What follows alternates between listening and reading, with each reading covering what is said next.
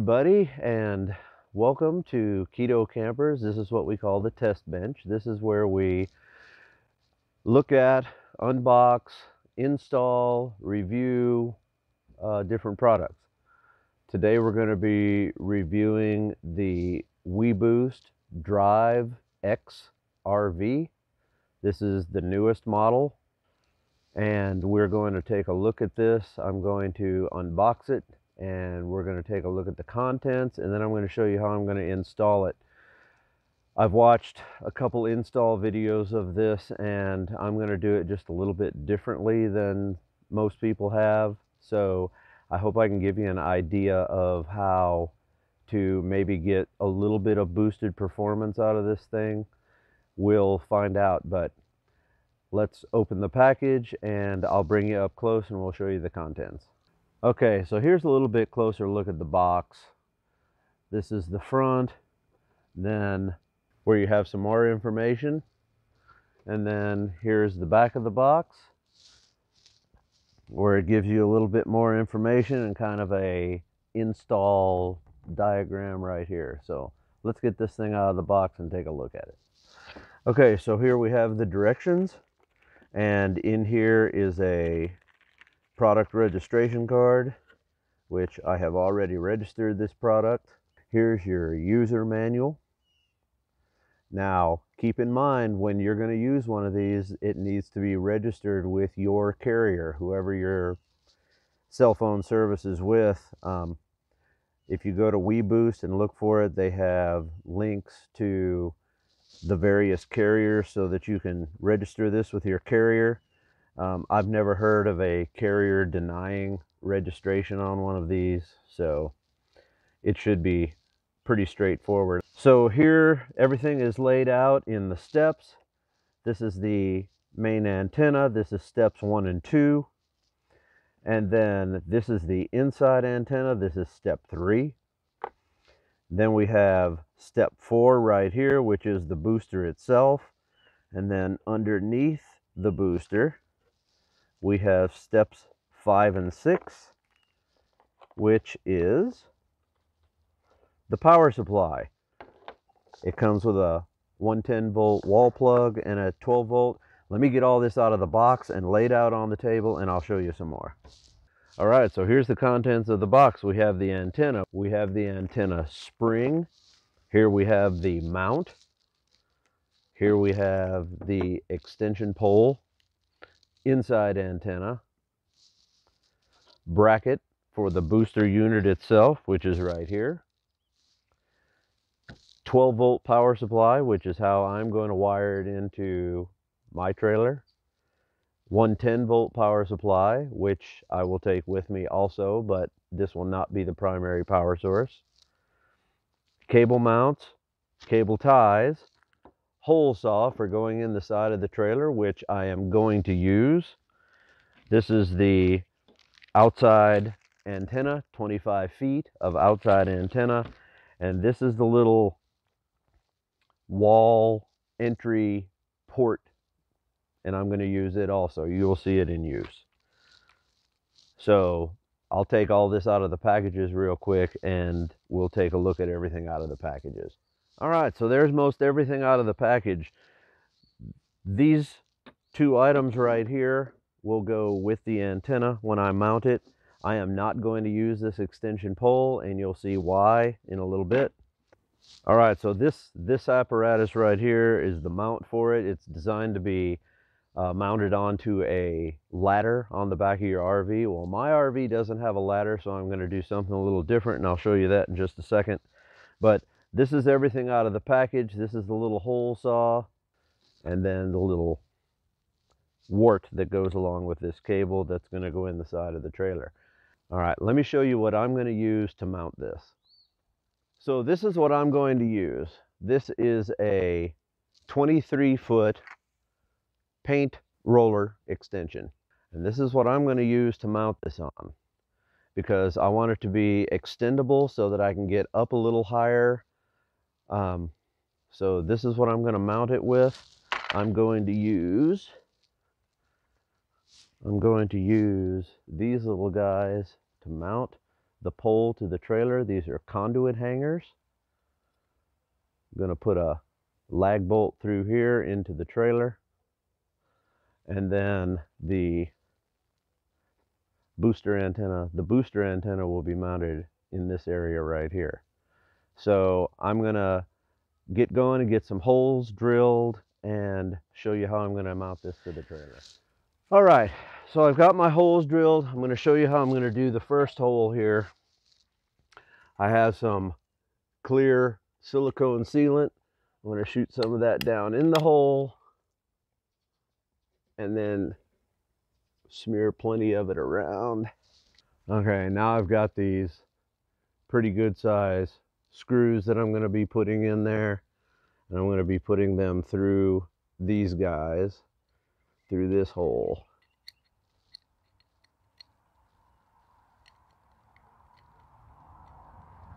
Nice snug fit.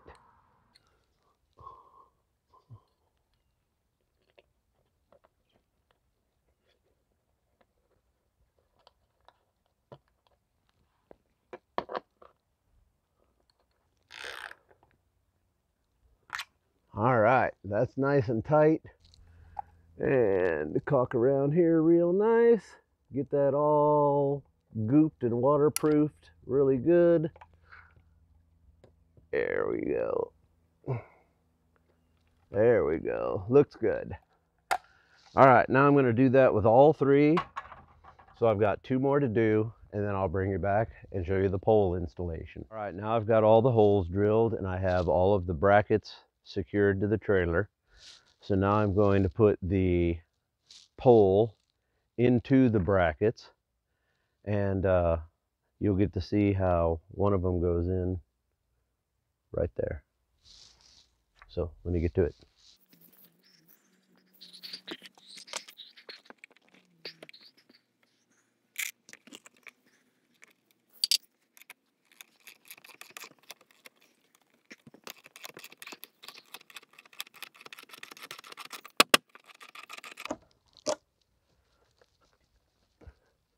And there she is, nice and solid. So let me continue and I'll get back with you when I'm ready to move on to the next step. All right, so now I'm getting ready to mount the bracket to my pole that I have on the trailer. This piece right here is a little bit thinner than a RV ladder would be. So I had to make myself some little spacers, and I made them out of this, some old copper pipe I had laying around. And so I'll show you how that's going to go on here as I do this. All right, so what I've done is I've put on the washer, my little spacer, a lock washer, and then the nut. And I'm going to do the same thing on this side. All right, so that's the basic configuration. I know it may look a little funky right now, but once I get it tightened up, I think it'll be fine. Wilson Electronics also in the package includes this little thing of Loctite, and I am going to use this up here because once I get these tightened down, I really want them to stay. So stay tuned in and we'll see what happens.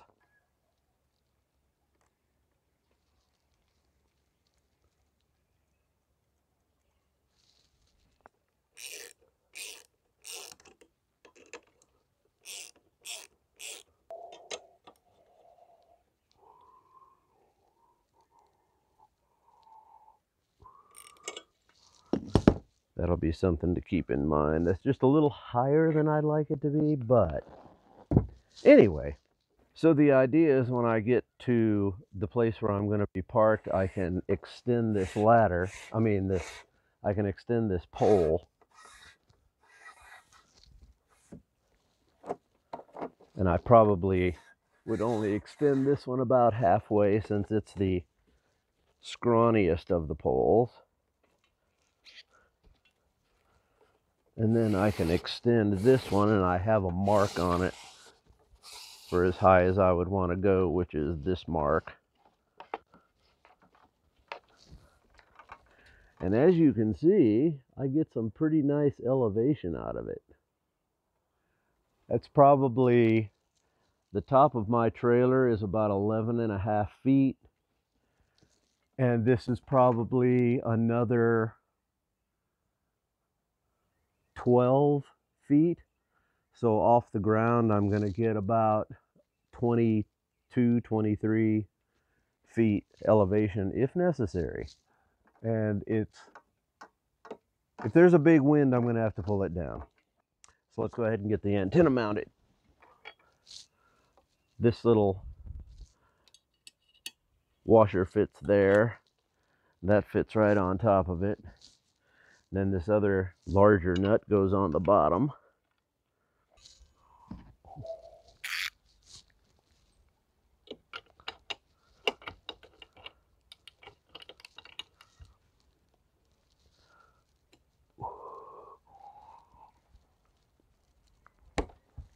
All right, that baby's tight. Yeah, that baby's tight. So, spring, I'd get a little bit of spring out of that if I needed to. As you can see, it's bending this more than it's been in the spring, but I hopefully will not need that. I'll just pay attention.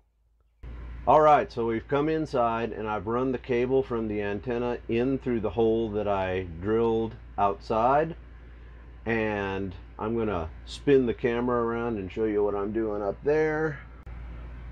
All right, so there it is. There's where I came in from the outside. The screws are where the curtain and blind go for the window. So I'm going to tape that up.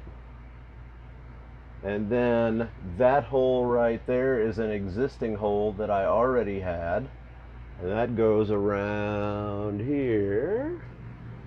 And this is where I have a little 300-watt inverter for the television while we're out boondocking. And that's the 12-volt power supply that I'm going to tap into for the cell phone booster. There's the hole that comes in, and I'm going to drill another hole right up there by the corner, and all my connections are going to be made inside that cabinet. So I'll take you with me as I do all that.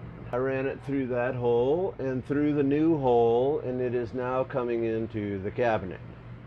Now this right here is my 12-volt that's going into this plug, and I'm going to cut this right in here somewhere and splice the power supply that came with the Weboost, the 12-volt, into it.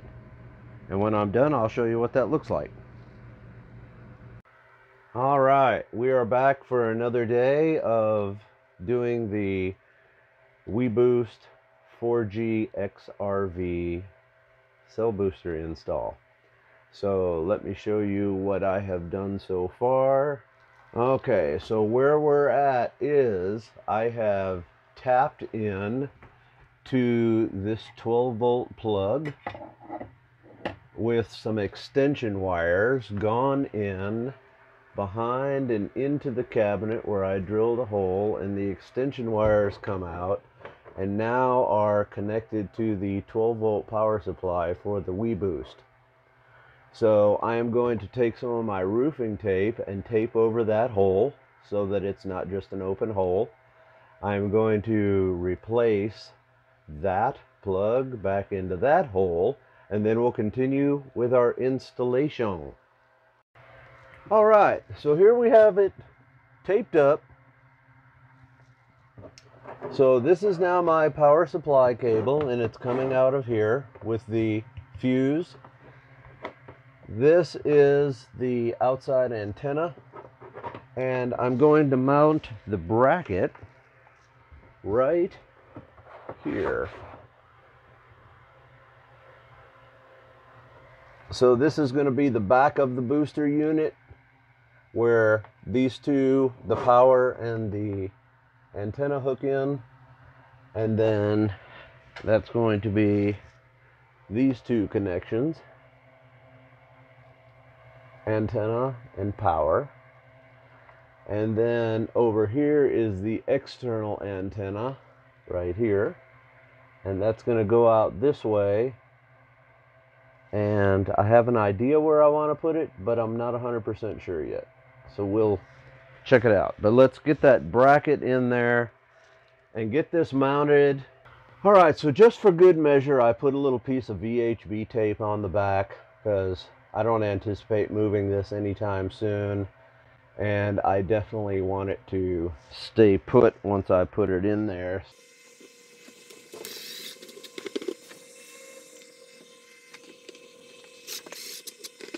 All right, so there we go, the bracket. She is mounted.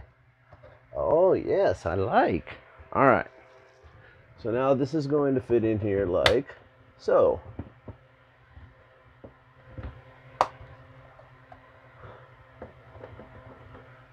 Nice and solid. So I want to let you in on my dilemma, and it may be just because I don't know what I'm doing, but here's the directions for routing the antenna. Okay, you can see the cord from the booster comes into the what I would consider the back side of the antenna, and the little diagram in the box shows that all of the signal is coming out of this side, so it would be the front. So I'm going to give Weboost a call, and I can't do it while I'm recording because I'm recording on my phone. I really wish that I could. All right, so I just got off the phone with Weboost, and they were very professional. They were very helpful. My question was this, because I didn't see it anywhere in the instructions. I haven't seen it in a single video that I've watched. Maybe it's common knowledge and I just didn't know it, but here is the inside antenna. Okay, you can see it's got kind of a sloped shape to it there, and the cord is in here, which would be representative of the back, and this is the front. The diagram on the box shows the inside antenna facing like this, and the signal emanating from this part of it outward. It doesn't show any signal emanating out here. So my question to them was, is this a directional antenna? And the answer was, yes, it is a directional antenna. This is the front. This is where the signal is going to emanate from. So you don't want this pointing toward an area where you're going to want cell connection, because it's just not going to get nearly as good a connection there. It is directional. I've never seen that mentioned on a video. It does not mention it in the instructions. So once again, Weboost, if you happen to be watching this, that would be an addition that would be helpful. So the installation is complete.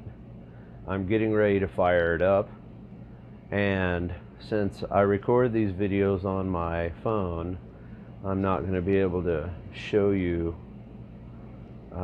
live what happens to the signal and the speed, but I will include some screenshots in this video, and I'll come on and I'll explain what we're doing at what point. I think what I plan on doing is a shot of the cell signal without the booster and a speed test, and then I'm going to do a shot of the signal with the booster and a speed test. So there should be 4 measurements that we're taking, and I'll come back on and explain it all, and we'll see how it does. All right, so I'm going to show you some results. I'm going to move over because I'm going to put them right up here. So this is what the signal looks like before the cell phone booster is plugged in. Now understand, I get a fairly decent signal right here, so the results are not going to be super dramatic. But you can see this is what I got before, and this is the one I got afterward. You can see there is a slight improvement. And then this is the speed test I got without the booster.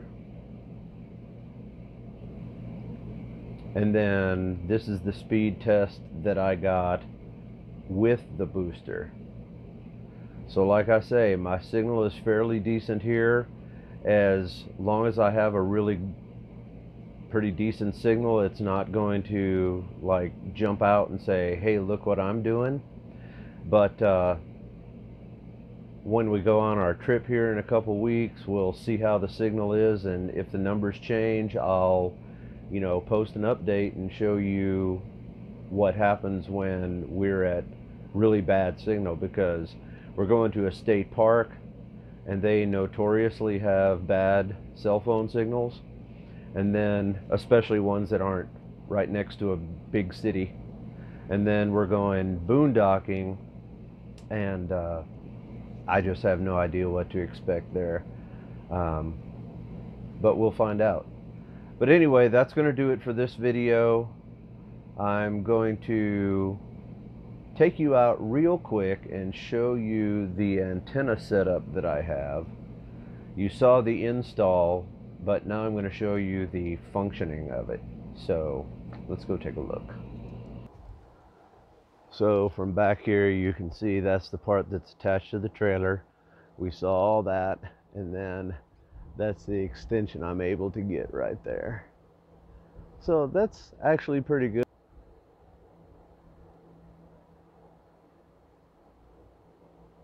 So there we go.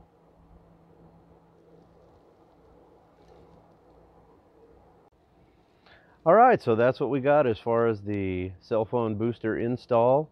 I hope this was helpful for you. Be sure to subscribe and give us a like. Very, very soon our website's going to be up and running. I'll let you know when it is. Be sure to visit, give it a check, see what you think.